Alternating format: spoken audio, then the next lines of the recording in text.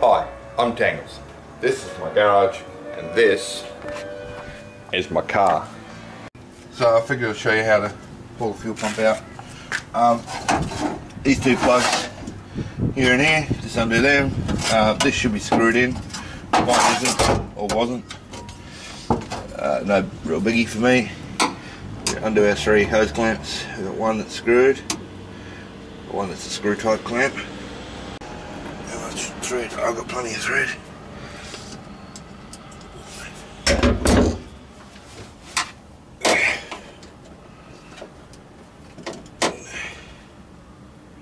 Come on, get it now. Okay, this should be enough.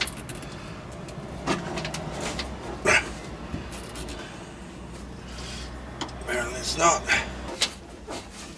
Can't really get onto it in there. That's okay. We have tools for that.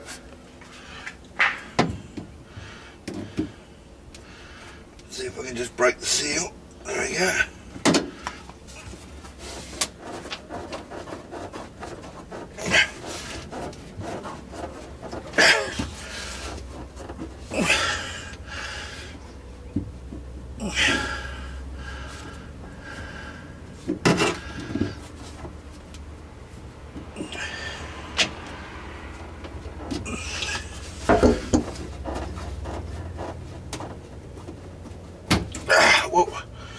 And I guess that's the return line.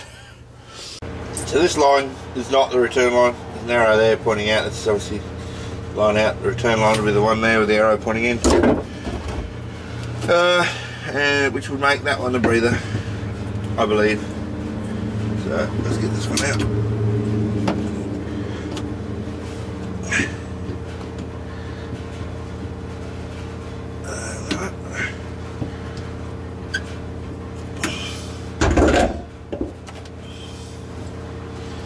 Again, we just crack the seal. Don't want to damage those. Wow, that's tight.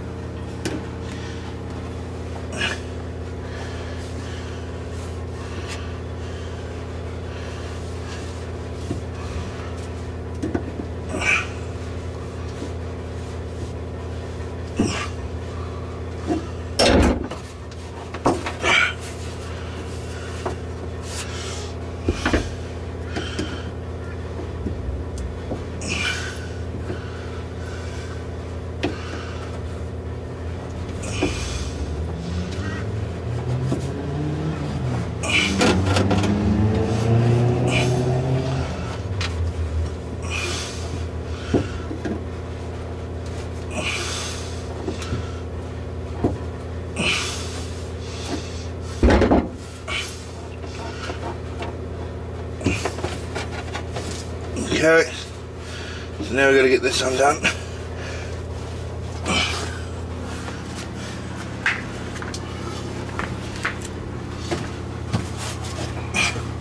Should probably be easier from behind the back seat.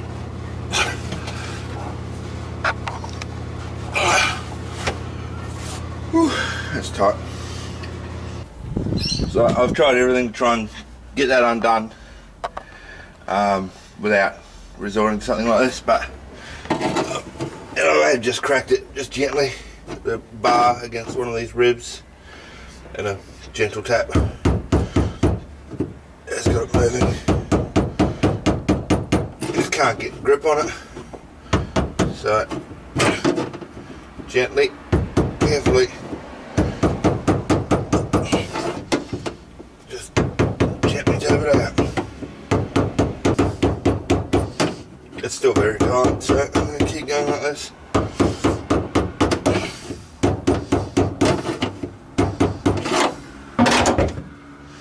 It's a bit easier now. Yep.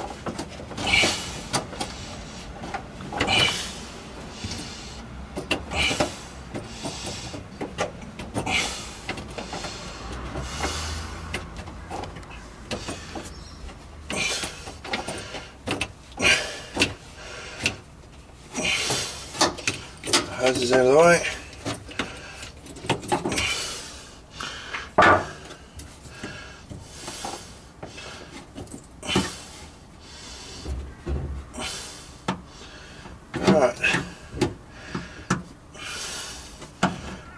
coming up.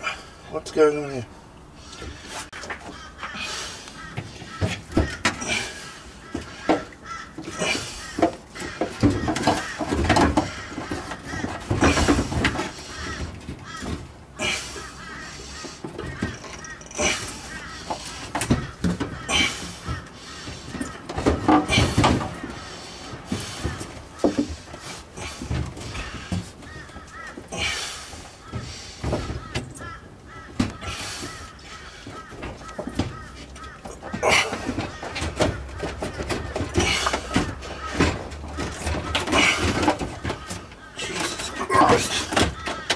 Sort of unholy assembly is all this.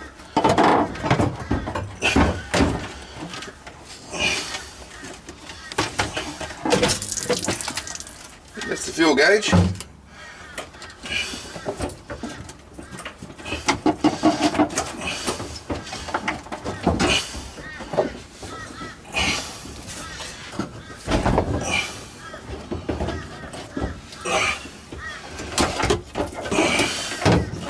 Oh yeah, there's the pump. Why the hell was that so difficult? I don't know. I don't remember seeing that you needed to pull the fuel gauge out to get this out, but it was all entwined. So, right now to determine whether or not that fuel pump is the right type for my purposes. It should be as simple as finding a part number. Should be. In theory. Nothing's ever that simple in real life.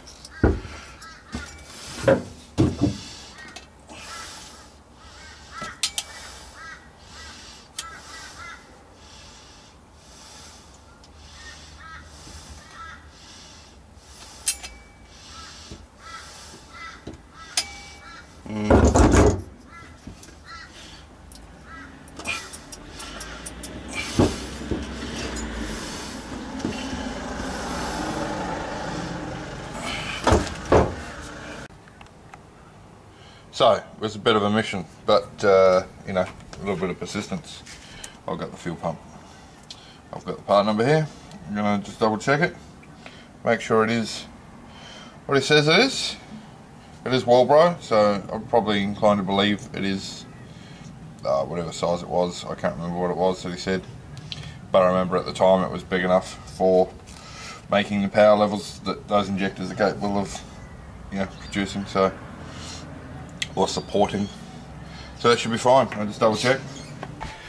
Well, as you can see, this is all reassembled. It's all back in.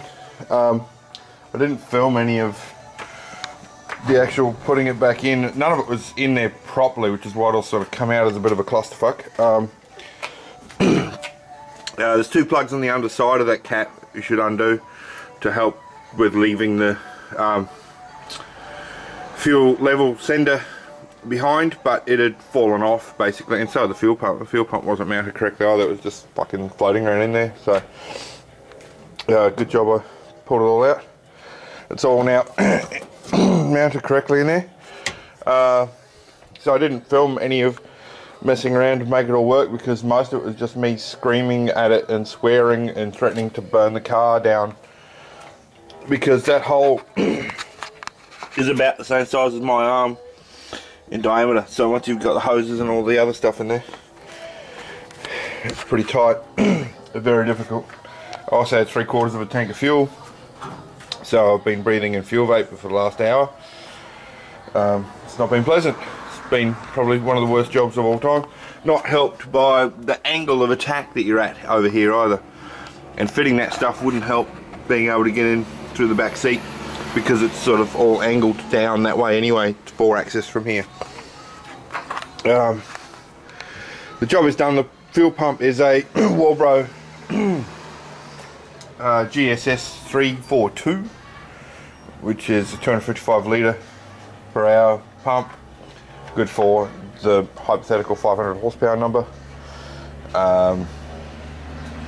Yeah, so, and it's in theory it's okay for ethanol. So that's that. She's ready for ethanol. Whether or not I leave the ECU in it or put a boost pressure regulator in it, tune it, I don't know yet. Don't know what I'm going to do ultimately for power, but I can confirm that the fuel pump's okay for ethanol. And yeah, so I'll just put the plate back on it.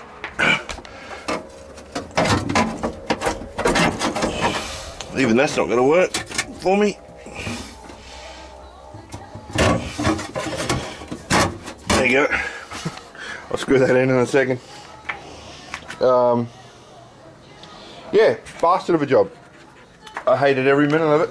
It was incredibly painful and difficult. Probably be easier to actually drop the fuel tank if the rear subframe wasn't in the way. So yeah, screw you Nissan for designing that fuel tank position. The 32s don't have that problem. Theirs is in the bottom of the boot. So yeah, don't know why they went to that design. I suppose not many people go into the fuel tank often, so hopefully my fuel pump never fails and all that works and I haven't broken something. Otherwise I'll be pissed if I gotta go back in there. Alright, moving on.